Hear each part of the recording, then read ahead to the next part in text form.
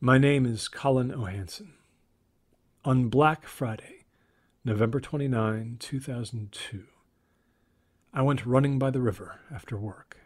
For the 3 months prior, I'd been doing this at least twice a week, having signed up to run the Dallas White Rock Half Marathon in mid-December.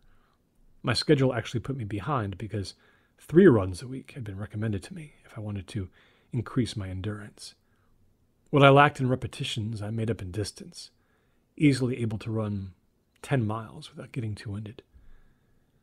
What began as a personal challenge turned into a kind of therapy for me. I'd read that long-distance running was good for your brain, and it really did help me to clear my head. And as a ginger who couldn't tan, my face would light up like a Christmas tree after an intense run. I also worked at an Adidas outlet store, so I figured I should be in the know about what I was selling. I was so often asked about it, 7 hours a day, 5 days a week. That night, Black Friday, we stayed open late. We'd planned to close shop at 9 p.m., but with the holiday discount sales, the customers seemed to just endlessly file in. And once in, they seemed to linger interminably, weighing the pros and cons of owning every item in the shop. It was only me, Alice, and Sean shutting up the shop that night, the other sales reps leaving at staggered times over the course of the evening. Sean and Alice were quietly whispering to one another about someone who wouldn't leave the changing rooms, concealing laughter at the awkwardness of the situation. My last customer was an older woman who'd taken an incredibly long time to decide upon the right 4 pairs of sneakers for her grandchildren. I helped her load the boxes into her cart and began to shut the roller doors.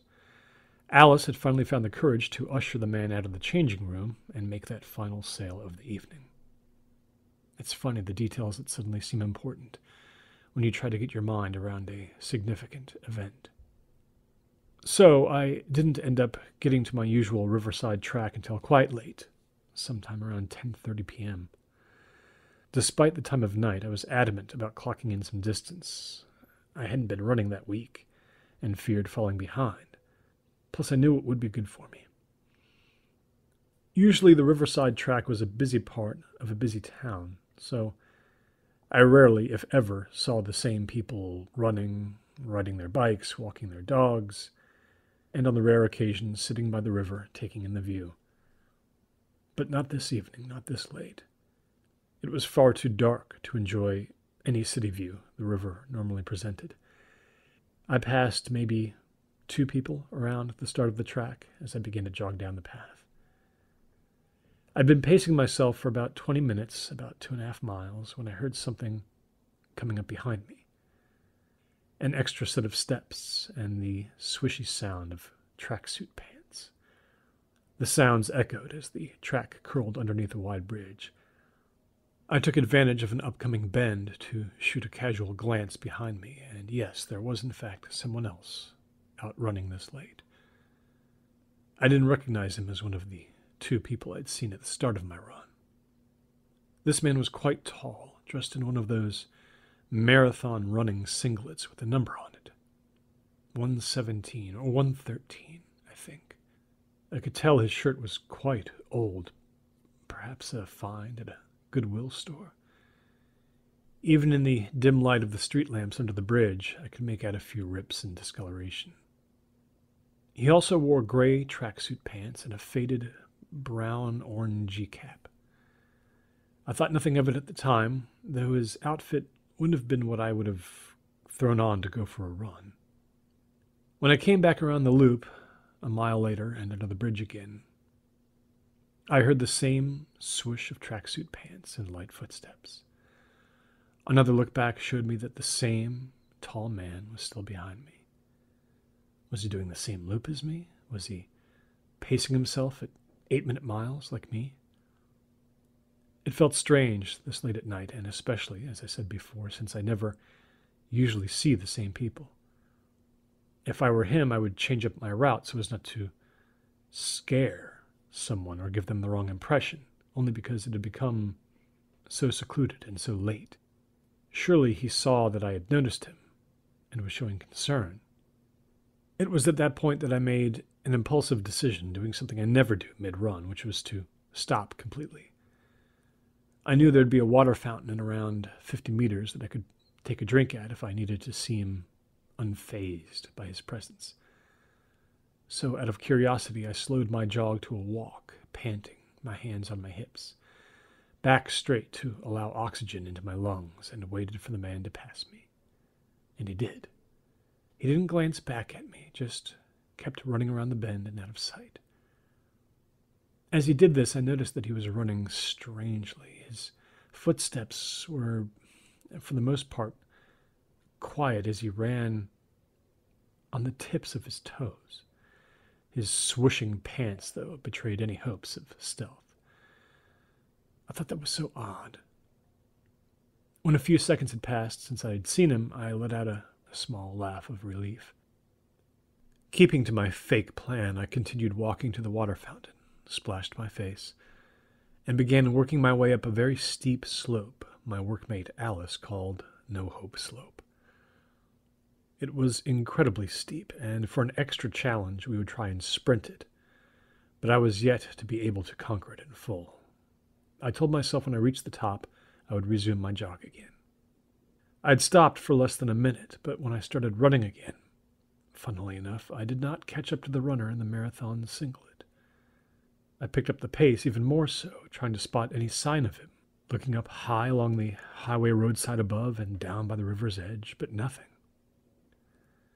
I concluded that he must have gone off the track, and reflected on my mild paranoia about the whole evening. As I said, I didn't usually run at night, and it was probably spooking me more than it normally would, had the sun been up. I decided on one final loop to try to finish my run.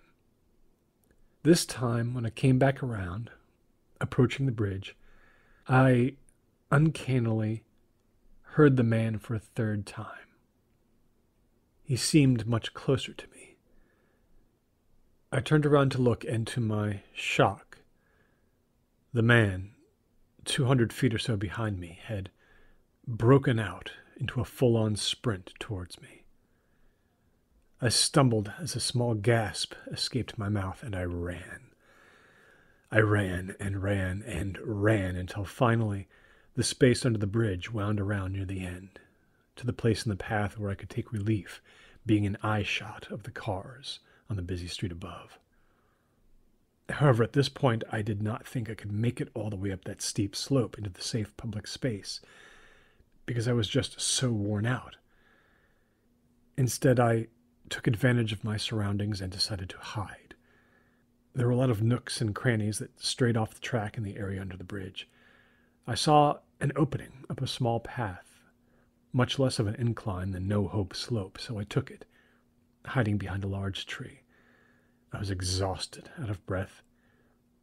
The area was about 30 feet off the main running track, a small patch of about 6 or 7 trees and an old bench that faced the river. From this vantage point, I could see down to the running track for around a half-mile radius. I tried to calm my panting, swallowing in a dry throat as I crouched, peeking carefully down the running track. When I think back to this night, I cannot count how many times I'd initially felt scared, then tried to laugh it off or tell myself I was just being spooked by the dark. For some reason, it was never enough for me to just turn around and go home. I wish to God that I'd done so in this moment, because what I saw next really did prove to me that this man was not just a late-night runner. This man was in pursuit of me. I could see him now from my viewpoint. He strayed from the track like a car doing snakes on a dirt road. He went down along the shoreline by the river, turning his head back and forth, jumping behind pillars sporadically, expecting to find me hiding there, I presumed. No, I knew he was looking for me. From where I was able to observe that strangeness in his jog.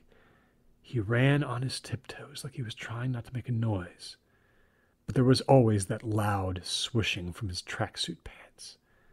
He was right under a cluster of street lamps now, his orange cap pushed down low, covering his face. At first glance, I thought his shoes were old dress shoes, but a closer look showed two large Velcro strips folded across each foot. The way he ran looked so uncomfortable, yet so consistent. Who could keep it up for that long, and why was he looking for me?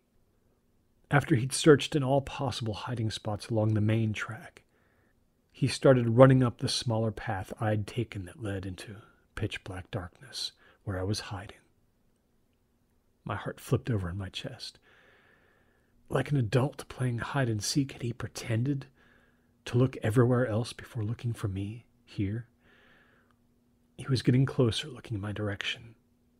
I turned back around the tree and stood up, ready to make a run for it. From my left, he ran past me and started darting around the other trees, continuing his search. He even looked upwards to see if I'd climbed a tree. It was much darker in this space, and I could probably have moved without being seen, but I was paralyzed with fear, afraid to make a move lest he should hear me and dart after me. He didn't seem tired at all. What happened next? This is the part I can't seem to shake. When the runner had finished searching my small cluster of trees, he turned around to run back down the path where he'd come from.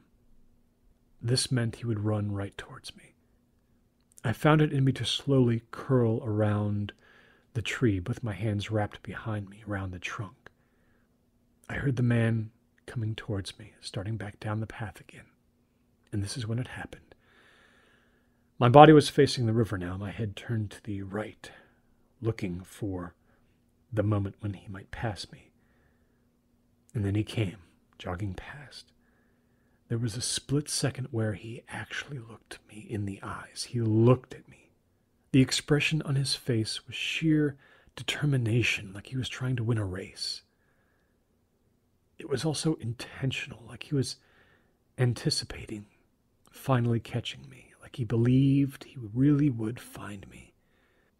But for some reason, after he looked at me, he just kept running. Back onto the main track, directly around the bend and out of sight. And for all I knew, continuing in his search. After a few seconds of his not returning, I broke out into a run in the other direction from where I first started, back underneath the bridge again towards my car. He looked at me. I remember going home that night, and at some point, I went online. I didn't know what I wanted to search for, really, and I ended up typing in the phrase eye contact. I found some research paper a group of Japanese scientists wrote on what happens when we make eye contact. First of all, our brain knows the difference between a real person's eye contact and someone's eyes looking at you, say, on a computer screen. Eye contact activates the social part of your brain. It tells you that the other person is paying attention and helps you to empathize. Even just blinking can communicate a number of different emotions. Nothing I read in that article was a major surprise. I suppose it helped me put into words what I'd already been thinking. When someone looks at you, they see you, don't they? After a few more articles on eye contact, I decided to search the words looking but not seeing. After not much luck, I expanded that to what happens when we look at something but our brains don't register it. Success. I found an interactive online study. I was assured the findings would be made known to me after I participated in this 1-minute survey. What the hell, I thought. I was wide awake anyhow. I was instructed to watch a video and told that it would contain 6 people tossing a ball to each other around a circle, and it was my job to count how many times I saw the players wearing white catch the ball. I clicked begin and was shown some footage of 3 men and 3 women tossing a bright orange basketball around a circle. There was no option to pause or rewind the video, so I gave it my full attention. When the video finished, I was asked to report how many times I'd seen the ball tossed around the circle. I counted 25. After submitting my answer, I was told that 95% of people counted the ball being caught between 24 and 26 times. Feeling quite proud of myself, I clicked the button to go on to the next page, expecting to get the complete answer. Instead, I was asked another question. It read, "Around what count was the ball at when the man in a gorilla suit entered the circle?" Perplexed, I leaned back in my chair. After a few seconds of not touching the mouse, the video automatically played again, this time fast-forwarding the first few seconds, with a small counter in the corner. It slowed down around the 40-second mark, as, to my surprise, a man in a gorilla suit walked into the center of the circle and waved at the camera. Afterwards, he exited the circle and left the frame. I was dumbfounded. This had to have been a different video, I thought. Again, the next page loaded automatically, and it read, 90% of volunteer participants in this study argued that they were shown 2 different videos. As if it had read my mind. It then prompted me to reload the page and take the test again if I didn't believe it. I took the test again. I had to understand. When the page reloaded, I didn't count the ball tosses this time. Instead, I looked intently at other details, trying to notice things out of the ordinary. What the men and women were wearing, how they threw the ball. The room they were in had white walls, and the carpet was a dull brown. And then, from out of nowhere, the gorilla man entered. Those that threw the ball paid him no attention. He walked right through the circle, planning his entrance so the ball wouldn't hit him, and waved right at the camera, his dark brown suit a similar color to the carpet. I couldn't believe it. The next moment, a prompt came up on the side of the page, and it said, "Second time doing the test? Click here." I clicked, and I was on a page with all of the study's findings. The study showed that 97% of people who took this study missed the gorilla. The study proved that people can be blind to things right in front of them. It went on to say that adrenaline, extreme trauma, or concentration can cause us to miss details directly in front of our face. I often wonder, what would have happened to me that night running under the bridge? What would have happened if that man had actually stopped running, if he had slowed down to search for me? What would have happened if he had found me? In the video I watched, I was too distracted counting the ball tosses to notice the gorilla, but earlier that night I would have sworn that man was looking for me. So why did he miss me? Was he looking for something else? It was at that point, sitting there online, when the search triggered something in me, a memory. On that particular Black Friday, I remembered the man Sean and Alice were laughing about. The man who'd been in the changing rooms for a good hour or so that evening. Looking away from my computer monitor, I replayed the final minutes of shutting down the store in my mind. Yes. He was there. I'd pulled the roller door down halfway and made my way back to the counter as Alice was serving the man. The man in the marathon singlet and orange cap had been in the store while we were closing, purchasing new tracksuit pants that he'd tried on for over an hour that evening. The last sale of the night. And in that moment, as I contemplated this, I knew he felt familiar. I could have sworn this was not his first visit to our shop. And my fear is it won't be his last.